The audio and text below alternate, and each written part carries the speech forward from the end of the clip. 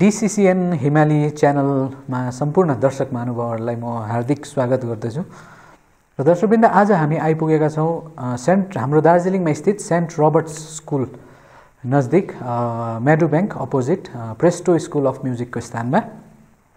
हुन त यो म्युजिक स्कुलको इनागुरेसन अस्ति 30 मार्च 2023 को दिन नै भइसकिसकेको छ। यसका डिरेक्टर भनौँ साथै म्युजिक टिचर जो हुनुहुन्छ उहाँ हाम्रो दार्जिलिङको एक लेजेन्ड म्युजिसियन साथै भायोलिनिस्ट श्री पेम्बा तामाङ हुनुहुन्छ। र आउनुहोस् दर्शकवृन्द स्वागत गरौँ Presto school of म्युजिकका director Shri Pemba तामाङज्यूलाई। तपाईसँग कुराकानी गर्दा कहाँबाट कुरा सुरु गरौँ भन्ने हामीलाई त्यो उयो हुँदो रहेछ क्या त। हजुर, म्युजिक विषय लिएर तपाईँसित कहाँबाट सुरु गरौँ है। हजुर, र त्यसले गर्दा म पनि आफूलाई अलिकति अब नर्भस भइरहेको छु तपाईँसित कुराकानी गर्दाखेरि। र अब हाम्रो जानकारी अनुसार तपाईँले स्टुडेन्ट हुँदा father म्याकवेयर group Gandhi youth saint रबर्ट्समा join गर्नुभएको थियो होइन? हजुर हजुर। र त्यसपछि तपाईँको म्युजिकल करियर कस्तो हुँदै गयो? हजुर, त्यो विषयमा हामी केही जान्न चाहन्छौँ। पहिला यो चाहिँ फादर म्याकवेयरको ग्रुपमा चाहिँ हामी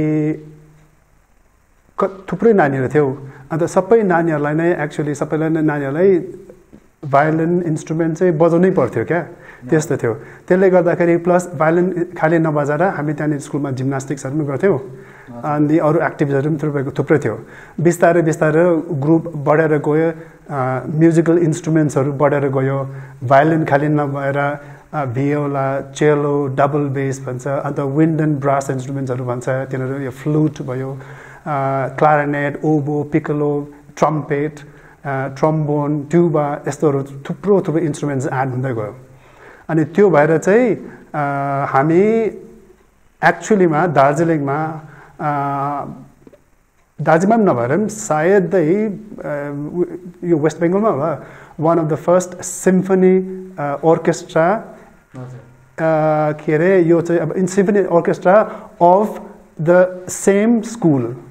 दार्जिलिङमा सिम्फनी वेस्ट बेङ्गलमा सिम्फनी अर्केस्ट्रा छ, तर but they are all from other उयो डिफ्रेन्ट उयोबाट के भन्छ आफ्नो आफ्नो त्यो एउटै स्कुलको होइन तिनीहरू, सबै काम गर्ने मान्छेहरू कि नभए के भन्छ अरू अरू स्कुलको त्यस्तोहरू ग्रुप बनाएर सिम्फनी अर्केस्ट्रा बनाउँथ्यो त्यति बेला।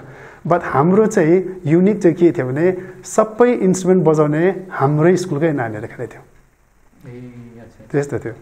अन्त पछाडि अब के भयो, अब त्यहाँनिरको प्रोग्रेस हुँदै गयो अनि यो ट्रिनिटी कलेज एक्जामिनेसनको इक्जाम दिँदै गयो। सबै नानीहरूलाई त्यो पनि फादरले कम्पलसरी गर्यो, सबैजनाले इक्जाम दिनुपर्छ भन्ने भयो। त्यो दिएको कारण चाहिँ अब पछि आफ्नो हातमा एउटा सर्टिफिकेट हतियार छ, त्यही हतियारले नै आज म यस्तो भइरहेको छु। आज मेरो त्यो सबै त्यही हतियारले गर्दाखेरि त दार्जिलिङमा थुप्रै छ नानीहरू यस्तो जसले चाहिँ फादर म्याकवेयर ग्रुपबाट के भन्छ ग्रेजुएट भयो भनौँ न। अन्त अहिले सबैजना कति बहुत राम्रो एउटा मेरो साथी छ कोडाइकनालमा छ, बहुत राम्रो पोस्टमा छ, ऊ पनि म्युजिक टिचरै हो। त्यस्तो तपाईँलाई चाहिँ मतलब आफ्नो चाइल्डहुडदेखि नै मतलब भायोलिन नै मन परेको होइन? It's a coincidence. के भयो भने नि खासमा जब मैले यो स्कुलमा यहाँ सेन्ट्रल गान्धी युथ ग्रुपमा जोइन गरेँ नि, त्यति बेला त हामीलाई थाहा थिएन कि भायोलिन के हो। हजुर, भायोलिन के हो भनेर हामीलाई थाहै थिएन। अनि मोस्ट अफ अस हामी सबैजनालाई नै थाहा थिएन होला एक्चुअली यो भायोलिन के हो भनेर। यो इन्स्ट्रुमेन्टहरू इन्ट्रोड्युस भएको नै हामीलाई त्यो गान्धी युथ ग्रुपमा नै फादर म्याकवेयरले गराएको। त्यसले गर्दाखेरि मेरो म्युजिकल ब्याकग्राउन्ड एउटा पनि छैन। म डाइरेक्ट त्यो हामी स्कुलमा आउँदाखेरि इन्स्ट्रुमेन्ट इन्ट्रोड्युस गऱ्यो, त्यही इन्स्ट्रुमेन्ट नै पक्रियो, त्यहाँदेखि त्यही बजायो अहिलेसम्म। त्यस्तै भयो। त्यो इन्स्ट्रुमेन्ट तपाईँले अब स्टार्ट गर्नु अगाडि म्युजिकमा कस्तो टाइपको म्युजिकहरू सुन्नुहुन्थ्यो तपाईँले? अनेस्टली हामी त्यति बेला अब के भने नि अब त्यति बेला त हामी नानीहरू थियौँ, यस्तै 4-5 पढ्ने केटाकेटीहरू थियो। 4 थियो होला, म क्लास 4 पढ्थेँ होला। अब त्यति बेला हामीलाई के त्यति बेला न त यो त पप कल्चर थियो, न त इङ्ग्लिसको केही कल्चरै थियो। हाम्रो त केही कल्चर म्युजिकको त कल्चर थिएन एक्सेप्ट हाम्रो आफ्नै ओन ल्याङ्ग्वेजको नेपाली गीतहरू। सो हामी त्यही गीतहरू सुन्थ्यौँ।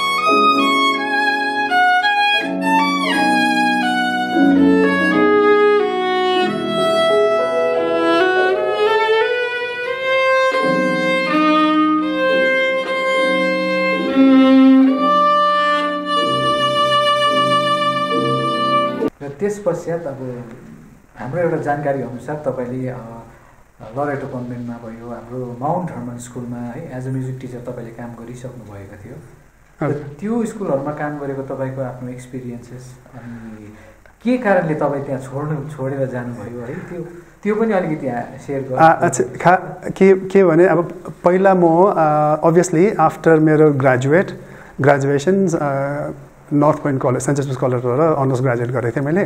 त्यहाँदेखि गर्दाखेरि अब के भयो भने अब I have to look for a जब, काम त गर्नु पर्थ्यो। त्यसले गर्दाखेरि कम्पिटेटिभ इक्जाम्सहरू पनि कतिवटा ट्राई गरेँ। अन्त प्लस त्यसको अगाडि खासमा म विन्डेमेयरमा गर्थेँ काम। विन्डेमेयर स्कुलमा हामी 3जना थियौँ, 4जना थियौँ साथीहरू। अनि त्यो 4जना हामी बेलुका एज एन इन्टरटेनर बेलुका वेस्टर्न क्लासिकल म्युजिक क्वार्टेट बजाउँथ्यौँ हामी बेलुका 7 बजीदेखिको 10 बजीसम्म होला, 6:30-7 त्यस्तोदेखि राति 10 बजीसम्म बजाउँथ्यो। त्यहाँदेखिको म तल माउन्ट उयसमा के अरे लरेटो काम गरेँ। त्यहाँदेखिको काम गरेपछि चाहिँ त्यहाँदेखि हामीले माथि बजाउनु पनि बन्द गऱ्यौँ। 4जनालाई बन्द गऱ्यो। त्यहाँदेखिको किनभने अब यता काम गर्नु पर्थ्यो, त्यसले टाइम पाउँदैन थियो। अनि त्यहाँदेखि लरेटो कन्भेन्टमा काम गरेँ 2 साल। त्यहाँदेखिको ग्रिन पास्चर भनौँ न, माउन्ट हर्मन जाँदाखेरि was a green pasture. So Mount हर्मनमा गरेँ। त्यहाँदेखिको माउन्ट हर्मन मैले 2007सम्म गरेँ, जुन जुलाई 2007सम्म गरेँ। त्यहाँदेखिको चाहिँ म मुम्बई गएँ। मुम्बईमा एउटा इन्टरनेसनल स्कुलमा 1 वर्ष गरेँ, ज्यादा गरेँ 1 वर्ष गरेँ। एन्ड त्यहाँदेखि चाहिँ म बाहिर दुबई गएँ काम गर्नु टिल 2019। अन्त अब मेरो एक्सपिरियन्स भनौँ यिनीहरू स्कुलमा के थियो भने एउटा चाहिँ के थियो भने अब मैले भायोलिन सिकाउँथेँ पहिला। बट देन जब लरेटो गएँ, लरेटो गर्दाखेरि त भायोलिन त सिकाउनु परेन मैले। अन्त डाइरेक्ट उयो के अरे क्वायर गराउँथेँ मैले। त क्वायर was a new experience for me, किनभने त्यति दिनसम्म मैले क्वायर एकदमै सिङ्गिङ गराएकै थिएन। अन्त क्वायरहरू गराउँदाखेरि चाहिँ मलाई एउटा नयाँ एक्सपिरियन्स पाएँ। मैले पनि नयाँ चिज सिकेँ। अन्त सेम त्यो चिज चाहिँ त्यहाँदेखि फेरि माउन्ट हर्मन जाँदाखेरि त्यही क्वायरहरू गराउनु पर्थ्यो। अन्त कतिवटा आफ्टर स्कुल मैले पियानोको लेसन्सहरू पनि दिनु पर्थ्यो नानीहरूलाई। त्यो चाहिँ थियो मेरो। तर यहाँ मलाई यो लरेटो कन्भेन्टको एक्सपिरियन्सले गर्दाखेरि यहाँ माउन्ट हर्मनमा काम गर्नु साह्रो उयो भएन, सजिलै पऱ्यो। किनभने म त्यो माउन्ट हर्मनमा जे गर्नु पर्थ्यो मैले तर त्यो पहिला नै लरेटोमा गरिरहन्थेँ। अन्त त्यहाँदेखिको चाहिँ माउन्ट हर्मनमा क्वायरहरू, किन फेरि एक त के थियो, माउन्ट हर्मनको म्युजिक के अरे स्ट्यान्डर्ड एकदम हाई थियो। तिनीहरूको क्वायर एकदमै राम्रो थियो। पहिलाको टिचरहरू हुँदाखेरि नि बहुत राम्रो, तिनीहरूको म्युजिकल भन्छ बहुत हाई स्ट्यान्डर्डको हुन्थ्यो। One of the best म्युजिकल्स were produced by Mount Hermon schools in Darjeeling, त्यस्तो थियो। अन्त त्यो चाहिँ it was challenging for me. And त्यसले गर्दाखेरि वाइल माउन्ट हर्मनमा हुँदाखेरि मैले अलङ विथ 2जना मेरो साथी colleagues we produced some good म्युजिकल्स। My fair lady भयो, किङ एन्ड आई भन्ने भयो।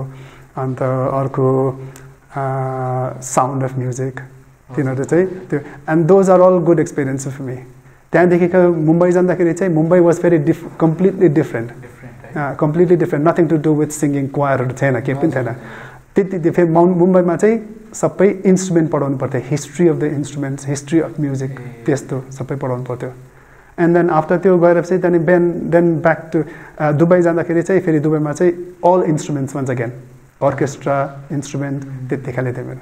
एन्ड अभियसली नानीहरूलाई इक्जाम पठाउनु। अब एउटा म्युजिकलाई एउटा डिफाइन गर्नु हो भने अब त्यसको सिम्पल डेफिनेसन भन्नु भने त अब म्युजिक चाहिँ अब it's a journey from innocent to experience अरे नि त। हो एकदमै। अन्त त्यसले गर्दा चाहिँ अब तपाईँ हामीले अब सुन्यौँ तपाईँ क्यानाडासम्म पनि पुग्नु भयो।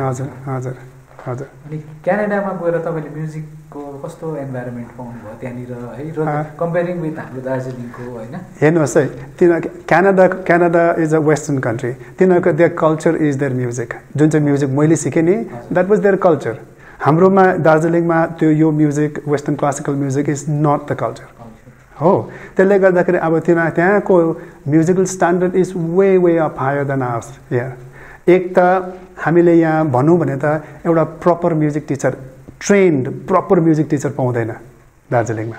हेर्नुहोस् है त्यो छ अर्को अब त्यहाँ हेऱ्यो भने गल्ली गल्लीमा म्युजिसियन्स भेट्छ त्यहाँ क्यानाडामा द्याट्स वे अफ लाइफ किनभने तिनीहरूको के हुन्छ भने नानीहरूलाई स्कुलमा नै सिलेबसै हुन्छ नि तिनीहरूको त यु मस्ट डु भने म्युजिकको त सिलेबसै हुन्छ तिनीहरूको अनि पछाडि तिनीहरू के हुन्छ कतिजना they go on to become the के अरे प्रोफेसनल म्युजिसियन्स त्यस्तो हुन्छ वेयरएज हामी यतानिर because of the lack of proper teacher qualified teacher हामी चाहिँ त्यो म्युजिकमा पुग्न सक्दैन डेभलप गर्न सक्दैन त्यसले त्यस्तो हुन्छ हाम्रो चाहिँ यहाँनिर नि we lack good qualified teachers हाम्रो नानीहरूका लागि दार्जिलिङमा क्या अब म आएको छु अब हेरौँ कतिसम्म भ्याउँदो रहेछ कतिसम्म सक्दो रहेछु अब म बहुत सिकाएँ बाहिरको नानीहरूलाई विदेशको नानीहरूलाई बहुत सिकाएँ अब हाम्रै अब लोकल नानीहरूलाई सिकाउने मेरो चाहिँ इच्छा अब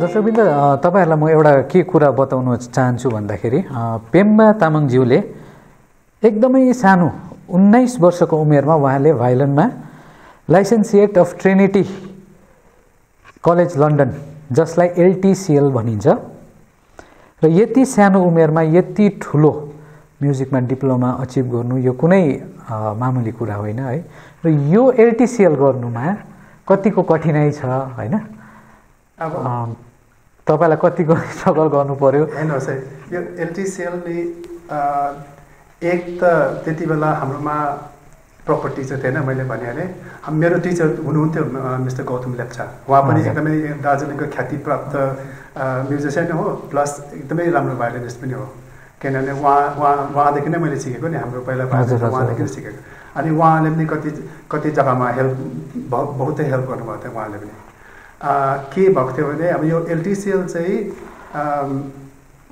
म त्यति बेला क्लास 12 पढ्थेँ सेन्ट जोसेफ कलेजमा किनभने त्यति बेला 11-12 त कलेजमा जानु पर्थ्यो स्कुलमा थिएन सेन्ट जोसेफ कलेजमा क्लास 12 पढ्थेँ त्यति बेला म अनि यता फेरि यता सेन्ट्रल स्कुलमा म एज अ बोर्डर बस्थेँ स्कुलमा माथि गान्धी ग्रुपमै स्कुलमा होइन गान्धी त के गर्थ्यो हाम्रो father मगवारले very interesting story father मगवारले के गर्नुहुन्थ्यो भने नि उहाँले नि एउटा रुम देख्थ्यो मलाई लु यहाँनिर प्र्याक्टिस गर्नु भनेर अन्त एउटा रुममा मलाई रुम दिएको थियो अन्त त्यो रुममा चाहिँ फादरले फ्लास्कमा त्यो चाइनिज फ्लास्क पाउँछ नि त्यो हो त्यस्तो फ्लास्कमा तातो पानी राखिदिन्थ्यो अनि अलिकति दुध राखिदिन्थ्यो पाउडर दुध राखिदिन्थ्यो कफीको बोतलमा कफी राखिदिन्थ्यो अन्त चिनी राखिदिन्थ्यो ओके अन्त तिमी यतै बसेर बजा प्र्याक्टिस गर यता सबै यता टाइममा कफी सबै के खानु भने नै खानु भने मैले दिनमा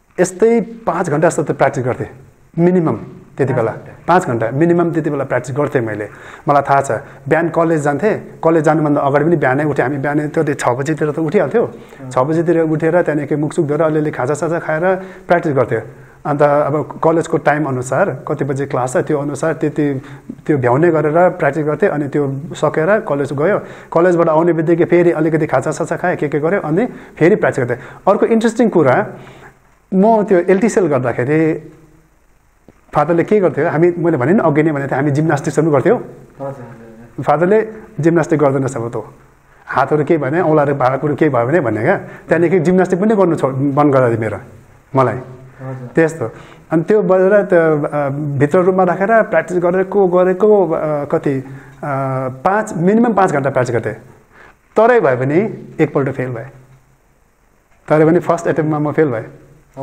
फर्स्ट एटेम्पमा फेल भएँ अन्त त्यही फेरि नेक्स्ट एटेम्पमा चाहिँ पास भएको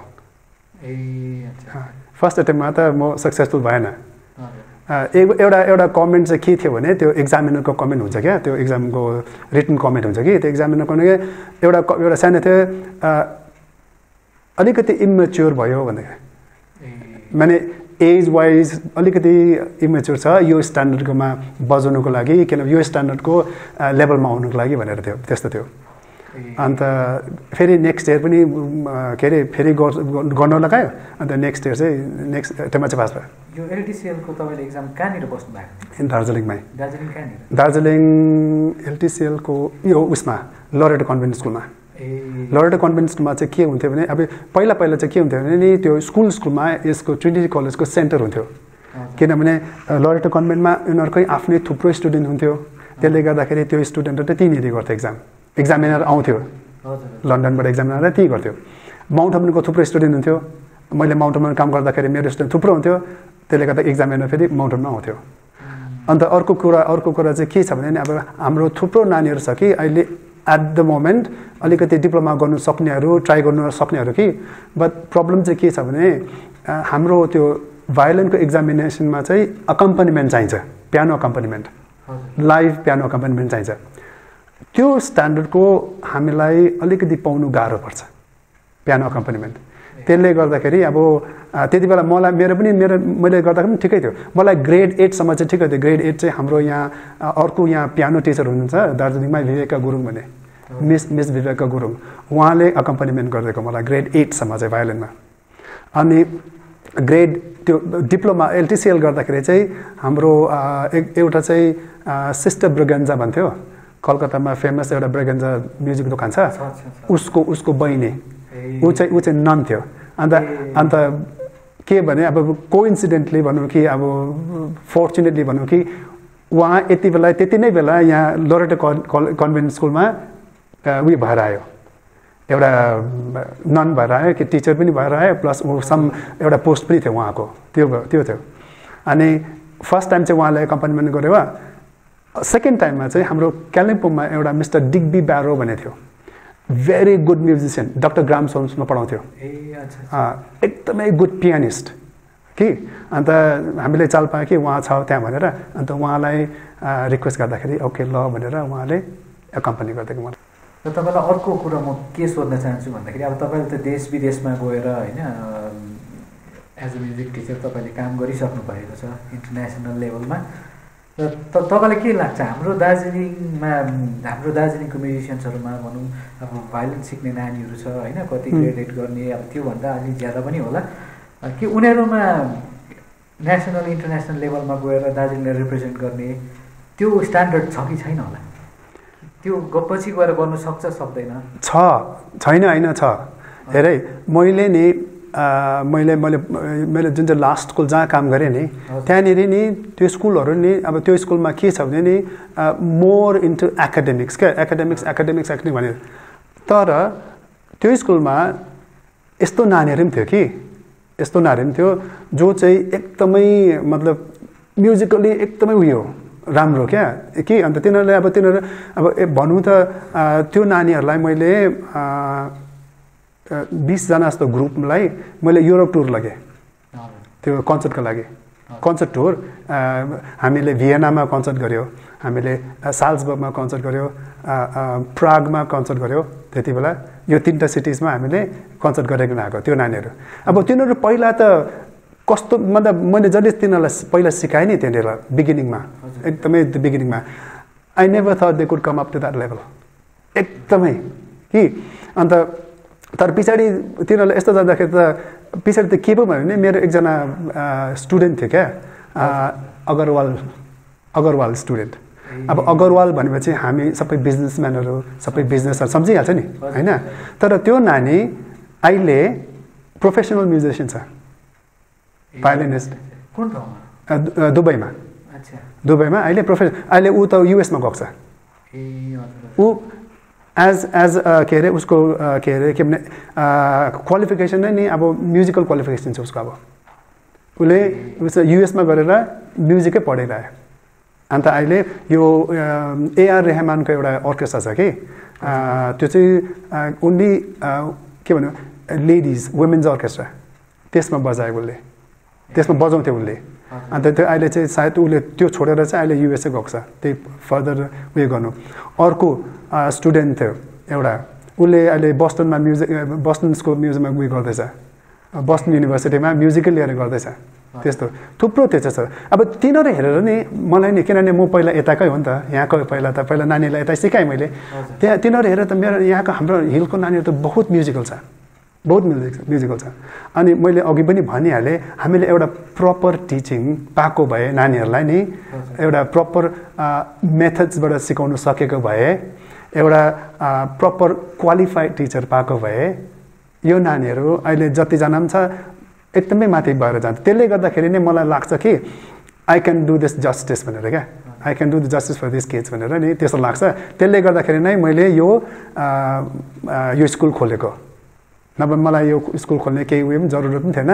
तर यो स्कुल खोलेको कारण वान अफ द रिजन्स त्यही खालि हो, ताकि यिनीहरूलाई आएर प्रपर एजुकेसन पाओस्, म्युजिक एजुकेसन प्रपर मेथडमा यिनीहरूले सिकोस् प्रपरली। अहिले हाम्रो दार्जिलिङमा थुप्रो टिचर छ, त्यो के अरे स्पेसली भायोलिन टिचरहरू भन्यो भने थुप्रो छ। बट अलिकति अब के भन्नु, अब तिनीहरूको अब अलिकति सस्पेक्ट क्वालिफिकेसन रहेछ क्या, त्यस्तोहरू पनि छ। त्यसले गर्दाखेरि अलिकति मलाई उयो लाग्छ। हाम्रो यहाँ दार्जिलिङमा एउटा भनाइ छ क्या त, मोस्ट अफ द म्युजिसियन्सहरूले भन्छ क्या त, दार्जिलिङमा म्युजिक गरेर लाइफ चलाउनु सक्दैन होइन, म्युजिकको लागि कुनै स्कोप छैन, प्लेटफर्म छैन, म्युजिकको लागि केही म्युजिसियन्सको यहाँ केही अब भनौँ एउटा कदर छैन भन्ने क्या, म्युजिक गरेर लाइफ चलाउनु सक्दैन भन्ने एउटा यो भनाइ छ। यसलाई चाहिँ तपाईँले कसरी हेर्नुहुन्छ? हेर्नुहोस्, 50-50 भन्छु म। किनभने नि अब फर इक्जाम्पल मलाई हेर्नुहोस्, मैले म्युजिक लगाएर लाइफ चलाएँ होइन, मेरो थुप्रो साथीहरू छ म्युजिक गरेर नै लाइफ चलाउँदैछ उहाँहरूले पनि।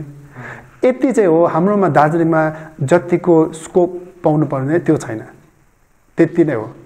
तर म्युजिकले लाइफ गर्नु सक्छ। अब मैले भनिहालेँ, मेरो टेक फर इक्जाम्पल मैले त त्यो म्युजिकले नै गरेँ त, मलाई त त्यो के अरे कलेजको एकाडेमिक्सको पोलिटिकल साइन्स अनर्स गरेको त केही फाइदा भएन त, कहाँ चाहिँ चल्यो मैले होइन। त्यो त लास्टमा त मैले म्युजिकै गरेँ। यति हो, दार्जिलिङदेखि बाहिर चाहिँ निक्लिनुपर्छ।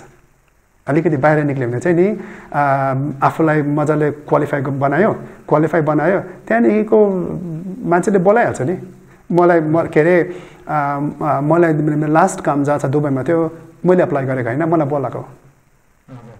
आफ्नो क्वालिफिकेसन मान्छेले चिनिहाल्छ, बोलाइहाल्छ, त्यस्तो हो। दुबईमा तपाईँले कुन चाहिँ अर्केस्ट्रासित काम गर्नुभएको थियो? एउटा दुबई सिम्फनी सोसाइटी भन्ने थियो एउटा कि, तर त्यो चाहिँ बेसिकली वाइट्स, सबै वाइट्सको स्कुल त्यो अर्केस्ट्रा कि। म खालि थियो एउटा इन्डियन भनेको, अनिखेरि नन वाइट स्किन चाहिँ नि म खालि थिएँ त्यहाँनिर। अनि हाम्रो के अरे वर्षमा 2टा जस्तो कन्सर्ट हुन्थ्यो, अन्त तर बिकज म यतानिर उयो थिएँ, स्कुलमा थिएँ, त्यसले गर्दा कोही बेला चाहिँ भ्याउँथेँ, कोही बेला चाहिँ भ्याउँदैन थिएँ।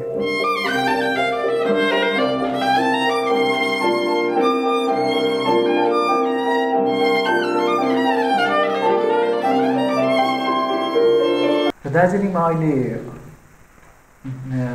धेरैवटा म्युजिक स्कुलहरू छ जहाँनिर भायोलिनको क्लासहरू भइ नै रहेको छ, एक्जामिनेसनहरू चलि नै रहेको छ है। तर के यो स्कुलहरूमा अब यत्रो प्रडक्ट यहाँबाट मतलब पछि गएर के निस्केला, कि यसको स्ट्यान्डर्ड कति छ जस्तो लाग्छ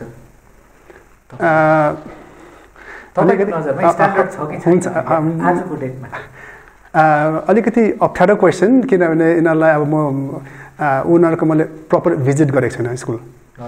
मैले उनीहरूको प्रपर सपोज मैले स्कुल भिजिट गरेर उहाँको क्लासहरू गरेको सपोज मैले अब्जर्भ गर्नु पाएँ भने, उहाँको टिचरहरूको स्ट्यान्डर्ड देख्नु पाएँ भने चाहिँ म यसमा प्रायः म कमेन्ट गर्नु सक्छु होला कि। तर बट स्टिल एउटा जेनरली चाहिँ अब तिनीहरू यहाँ नानीहरूले कतिको त्यो एजुकेसन भायोलिनको के भनौँ प्र्याक्टिसहरू भन्नुभयो, एजुकेसन कतिको पाउँदैछ, त्यो चाहिँ मलाई लाग्छ कि अलिकति कम्ती नै छ।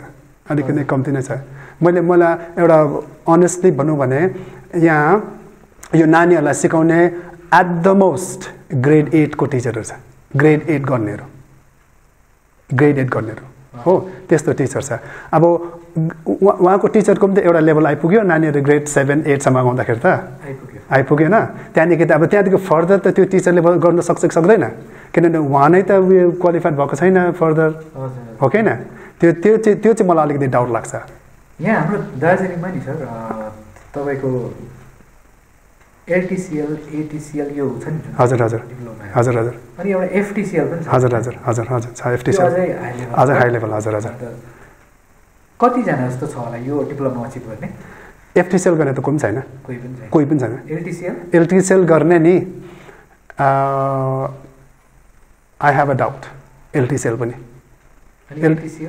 एटिसिएल चाहिँ छ होला तर भायोलिनमा छ जस्तो लागेन हाम्रो गौतम सर एटिसिएल हो मलाई त्यस्तो लाग्छ बट हुनु हो उहाँ एटिसिएल हो अरू चाहिँ एटिसिएल भायोलिनमा मलाई थाहा छैन को छ थाहा छैन अब एलटिसिएल त परे जाओस् एटिसिएल गरेको छैन भने हो त्यसले गर्दाखेरि दार्जिलिङमा एलटिसिएल गर्ने म बाहेक त्यति बेला पनि मै थिएँ एक्लै थिएँ त्यति बेला अहिले पनि म बाहेक कोही छ जस्तो लागेन माफ गरिदिनु छ भने है पहिलादेखि भन्छु है तर मेरो नजरमा चाहिँ एलटिसिएल गर्ने पनि छैन एटिसिएल चाहिँ हाम्रो गौतम लेप्चा सर हुनुहुन्थ्यो अब मेरो स्टुडेन्टहरू 2 जना चाहिँ म एटिसिएलमा निकाल्न सक्छु 2 जना छ यिनीहरू चाहिँ अब विदिन नेक्स्ट 1 इयर एटिसिएल हुन्छ 2 जना स्टुडेन्ट छ यिनीहरूलाई चाहिँ म एटिसिएल गराउन सक्छु निक्लिन्छ यो हाम्रो प्रेस्टो स्कुल म्युजिकदेखिको र दर्शकवृन्द हामी कुराकानी गरिरहेका छौँ हाम्रो दार्जिलिङका एक लेजेन्ड भायोलिनिस्ट श्री पेम्बा तामाङज्यूसित र तपाईँहरूलाई म एउटा जरुरी कुरा के बताउन चाहन्छु भन्दाखेरि 19 वर्षको उमेरमा म्युजिकमा एलटिसिएल गर्नु भायोलिनलाई लिएर यो कुनै एउटा जोक होइन भन्ने मलाई लाग्छ र 19 वर्षको उमेरमा गएर एलटिसिएल गर्ने व्यक्ति श्री पेम्बा तामाङ चाहिँ हाम्रो दार्जिलिङ पहाडबाट हुनुहुन्छ है यो चाहिँ हाम्रो लागि एकदमै ठुलो गौरवको कुरो हो हाम्रो जातिको लागि हाम्रो समाजको लागि हाम्रो एन्टायर दार्जिलिङको लागि यो एउटा एकदमै ठुलो गर्वको कुरो हो विद्यार्थीहरूले है अब भायोलिनलाई समग्र रूपमा चाहिँ अब मतलब सिकिरहेका छन् यसको उयो गरिरहेका क्लासेसहरू गरिरहेका छन् है तर एउटा अब अघि पनि तपाईँले भन्नुभयो एउटा सोखको रूपमा मात्रै एउटा जस्ट हबी मात्रै लिएर है गरिरहेका छन् तर अब फरेनतिर जस्तो यसलाई प्रोफेसन चाहिँ किन बनाउनु सक्दैन हाम्रोहरूले यहाँनिर अब अघि मैले पनि भनिहालेँ कि यस्तो छ कि दार्जिलिङमा हाम्रो नानीहरूको एज अ म्युजिसियन्स एकदमै ज्यादा पोटेन्सियल छ कि मैले पहिला पनि भनिहालेँ के अरे यति हो अलिकति स्कोप चाहिँ पाइदियो भने क्या अहिले त मैले धेरै देख्छु कि रेकर्डिङ स्टुडियोजहरू पनि थुप्रै खोलेको छ दार्जिलिङमा त्यति हो हाम्रो दार्जिलिङबाट अलिकति बाहिर चाहिँ निक्लिनुपर्छ त्यो बाहिर निक्लियो भने चाहिँ नि हाम्रो त्यो ट्रु पोटेन्सियल आउन सक्छ किनभने एक त मैले अर्को फेरि same back to same question आउँछ कि प्रपर टिचिङ मेथड छ कि छैन प्रपर त्यो के अरे हाम्रो टिचर पाएको छ कि छैन क्वालिफाइड टिचर छ कि छैन त्यो हो नि अब एउटा यस्तो हुन्छ एउटा स्टेजमा पुग्छ कि त्यहाँदेखिको स्ट्याग्नेट भयो त्यहाँदेखि स्ट्याग्नेट भयो त त्यसले गर्दाखेरि डिस्करेज भइहाल्यो नि त त्यहाँदेखि त्यो माथि जान्दै गर्ने अब त्यो जोसमा जान्दैछ भने त गएको हुनुपर्छ नि त अब त्यहाँ पुगेर एक जग्गा पुगेर त्यहाँदेखिको केही पनि पाएन भने त त्यहाँनिर स्ट्याग्नेट भइगयो त्यसले गर्दाखेरि नै हाम्रो नानीहरूले यतानिर त्यो करियर बनाउन नसकेको हुनसक्छ म आई वाज फर्चुनेट एकदमै फर्चुनेट मान्छु म एक त because I happen to be saint Robert स्कुलको फादरको ग्रुपमा भए नेक्स्ट हामीले म्युजिक सिक्नु पायो त्यति खालि होइन हामीले म भायोलिन खालि होइन अरू इन्स्ट्रुमेन्ट पनि बजाउँछु त्यो चाहिँ कसरी भने हाम्रो यस्तो हुन्थ्यो कि स्कुलमा अब साथीमा अब डिफ्रेन्ट इन्स्ट्रुमेन्ट ओके म तँलाई यो सिकाउँछु त मलाई यो सिका त्यस्तो प्रकारले क्या त्यस्तो हुन्थ्यो अनि त्यसको बादमा के भयो मलाई चाहिँ अब मेरो अब सबै मिल्दै आयो नि मैले ग्रेड 8 बजाउँदाखेरि हाम्रो विवेका मिसले उयो गर्नुभयो अकम्पनी गर्नुभयो एलटिसिएल गर्दाखेरि 2 जना अकम्पनीमेन्ट मैले पाएँ त्यति खालि होइन त्यहाँदेखि हामीले चान्स पाउँथ्यौँ चान्स चाहिँ के भने हामी कलकत्तामा गएर दिल्लीमा गएर बजाउनु पाउँथ्यौँ त्यो अर्कैसँग त्यो के भन्थ्यो यो काउन्सिलेट क्या जर्मन काउन्सिलेट भयो रसियन काउन्सिलेट भयो यिनीहरूले कल्चरल एक्सचेन्ज गर्थ्यो कल्चरल एक्सचेन्जमा चाहिँ दार्जिलिङबाट हामी सेन्ट्रल स्कुलबाट हाम्रै स्कुलबाट बजाउन जान्थ्यौँ अन्त हामी पुरा एक्सपोज भयो प्लस त्यति खालि होइन त्यहाँनिर त्यो कल्चरल एक्सचेन्ज हुँदाखेरि चाहिँ तिनीहरूले प्रोफेसनल म्युजिसियन्स बनाउँथ्यो उताबाट अब जर्मनीबाट त्यो हाम्रो जर्मन के काउन्सिलर त्यो जर्मन काउन्सिलरबाट तिनीहरूले प्रोग्राम अर्गनाइज गर्दाखेरि तिनीहरूको प्रोफेसनल म्युजिसियन्सहरू आयो तिनीहरू आएर त्यति बजाए खालि होइन, तिनीहरूले वर्कसपहरू लियो। त्यसले गर्दाखेरि नानीहरूलाई जो सिक्नु छ तिनीहरूलाई अझै झन् सिकायो। रसियाबाट आयो मान्छेहरू सिकाउनु, त्यसरी युकेबाट आयो सिकाउनु, त्यसरी नै हामीले चाहिँ एक्सपोज पनि प्लस हाम्रो पुरा ग्रोथ पनि त्यसरी नै भयो नि हाम्रो चाहिँ। यहाँ चाहिँ मैले भने नि त्यहाँदेखि अब ग्रेड 8 सम्म चाहिँ जस्तो पास गर्छ कि त्यहाँदेखि चाहिँ ग्रोथै हुँदैन नानीहरू, स्ट्याग्नेट भएको। त्यहाँदेखिको न त त्यो माथि जान सक्छ न तल जान सक्छ, त्यहाँदेखि अल्टरनेटिभ खोज्यो। त्यो प्रकारको चाहिँ नि हामीले चाहिँ त्यो उयो पायो क्या, के भनौँ मेथड्सहरू पायो, टिचर्सहरू पायो। मेरो टिचर्सहरू कतिजना थियो हाम्रो? पहिला त मेरो गौतम लेप्चा सर भएको, उहाँ फर्स्ट टिचर। सेकेन्ड टिचर त हाम्रो विवेका गुरुङ भएको। अन्त नेक्स्ट टिचर मेरो एउटा युकेबाट थियो, एउटा एडमन्ड रिड भन्ने मान्छे थियो, युकेबाट टिचर त्यो थियो। अन्त एउटा अर्को रसियन टिचर थियो, उसको चाहिँ मैले नाम बिर्सेँ, दिमित्री के भन्ने थियो, उहाँ चाहिँ नाम बिर्सेँ। अन्त अर्को लास्ट फाइनली म क्यानाडामा सिक्दाखेरि त्यहाँ मेरो एउटा टिचर थियो क्याल्भिन सिप भन्ने टिचर थियो। त मैले त सबै एकदमै क्वालिफाइड टिचर भएँ नि त होइन। त्यसले गर्दाखेरि मेरो म प्रोग्रेस भएर गयो होइन। तर अरू त नानीहरू त बिचारा यिनीहरूले यसरी क्वालिफाइड टिचर त पाउँदैन नि त कतिजना। त्यसले गर्दाखेरि अलिकति स्ट्याग्नेट भएको खालि। अब म आएको छु टचवुड, अब नानीहरूलाई अब मेरोमा जति क्वालिफिकेसन छ, मेरोमा जति एबिलिटी छ, त्यो म सबै नानीहरूलाई यतै उयो सिकाउने छु। र तपाईँलाई अब म अलिकति तपाईँको यो जुन चाहिँ प्रेस्टो स्कुल अफ म्युजिक छ है, म यसमा अलिकति आउँछु। यो स्कुल तपाईँको अब स्टार्ट भइसकिसकेको छ भएर पनि, र अहिले स्टुडेन्टहरू कति जस्तो आउँदैछ यहाँनिर? अहिले आउँदैछ। अब अहिले मेरोमा टोटल स्टुडेन्ट्स अहिले 12 जना छ नानीहरू, 12 जना नानीहरू छ। अन्त मेरो यस्तो छ कि म चाहिँ आइ एम नट फर प्रफिट जस्तो क्या। त्यसले गर्दाखेरि कति नानीहरूले जसले फिस दिन सक्दैन तिनीहरूलाई चाहिँ म अब इफ तिनीहरू एकदमै उयो छ भने, माने प्रमिसिङ छ भने फिस म स्ल्यास गरिदिन्छु। फिस स्ल्यास गरेर म 50% स्ल्यास गरेर भने म उहाँलाई प्रमिसिङ छ भने उहाँलाई म गराउँछु। कतिजना हुन्छ नि यहाँ नानीहरू, किनभने कतिजना कस्तो हुन्छ एकदमै प्रमिसिङ हुन्छ बट ड्यु टु फाइनेन्सियल यो प्रब्लम तिनीहरूले उयो गर्नु सक्दैन क्या, अफोर्ड गर्नु सक्दैन। तपाईँले यहाँनिर खालि भायोलिनको क्लास मात्रै हुन्छ कि अरू इन्स्ट्रुमेन्टको पनि हुन्छ? बिस्तारै म अरू अहिले चाहिँ हालैमा भायोलिन र पियानो सुरु गरेको छु। प्लस कतिजना यो इन्स्ट्रुमेन्ट भन्छ, यो चाहिँ चेलो भन्छ त्यसलाई क्या।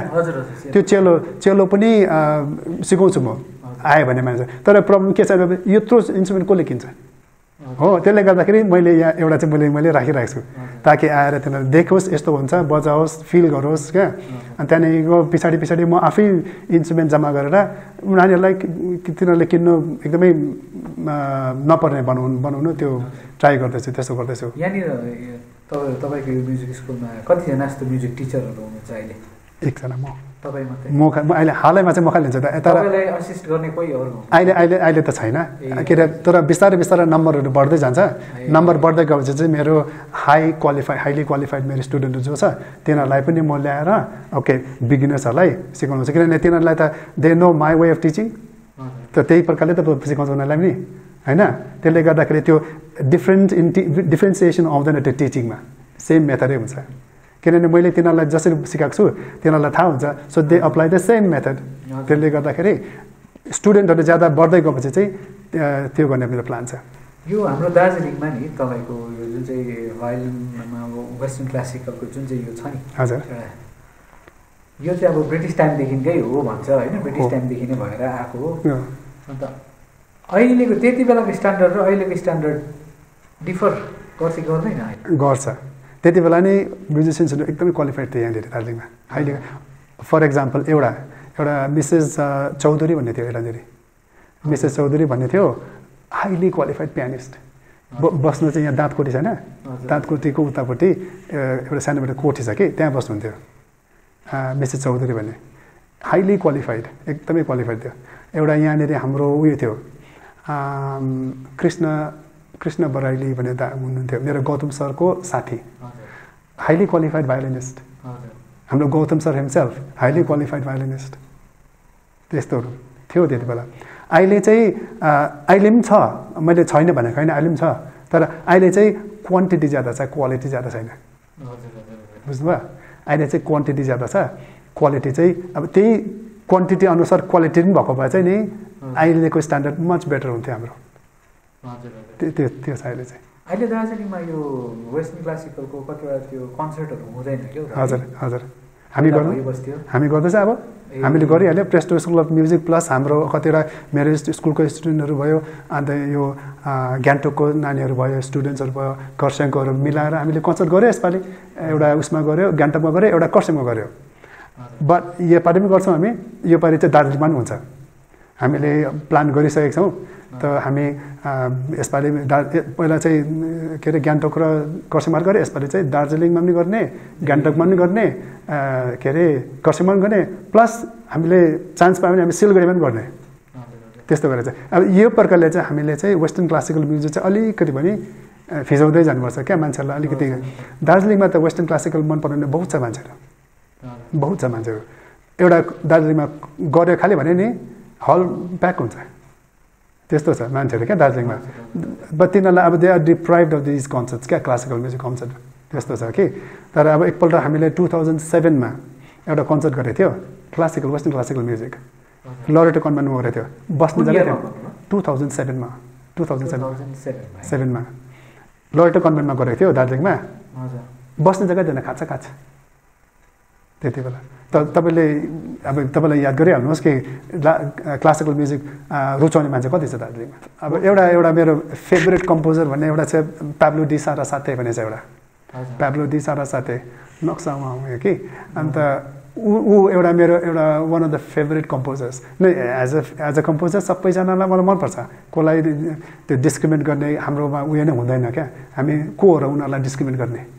हामी त केही न केही पनि होइन उनीहरूको छेउमा त। तर आज मेरो फेभरेट चाहिँ यो सारासाते भयो, अर्को छ बिथोभेन पनि छ मेरो एकदमै फेभरेट हो।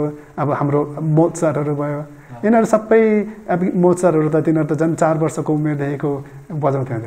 अन्त भन्दाखेरि मैले एउटा कुरा अर्को भन्नु भनेको थिएँ कि मैले जुन चाहिँ मेथड सिकेँ नि, यो भायोलिन सिकाउने मेथड, एउटा सुजुकी मेथड भन्छ कि, त्यो मेथडदेखि चाहिँ त्यो मेथडमा चाहिँ नि नानीहरूलाई 3 वर्ष 4 वर्षदेखि नै सिकाउँछ भायोलिन। त्यो चाहिँ मैले खुद ट्रेनिङ गरेर आएको त्यो सुजुकी मेथड चाहिँ।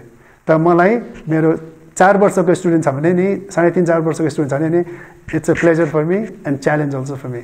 किनभने मैले यो मेथड सिकेको छु, त्यो मेथड चाहिँ मैले अप्लाई गर्नुपर्छ यिनीहरूलाई। जुन चाहिँ यानी छ नि, यानी हजुर, यानीको अब कन्सर्टहरू छ है उनले गरेको कुरा।